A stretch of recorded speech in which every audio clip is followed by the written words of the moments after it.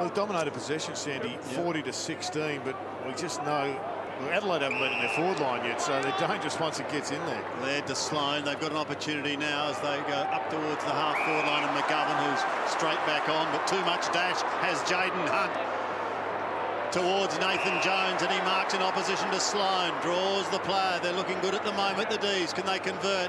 They've got Garland at the back. Well, he pops it over the top. How unselfish can you get?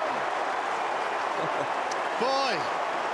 Well, that's one of the best passages of play I've seen Melbourne do for about 5 years, and it came from Jayden Hunt. It was a magnificent intercept mark, and you just have a look at this. Off he goes. And this is how you unlock the defence of an opposition. You've got to move hard. You've got to hit targets, and that's the standard that Melbourne have to reach on a regular basis if they're going to knock off a top 4 side.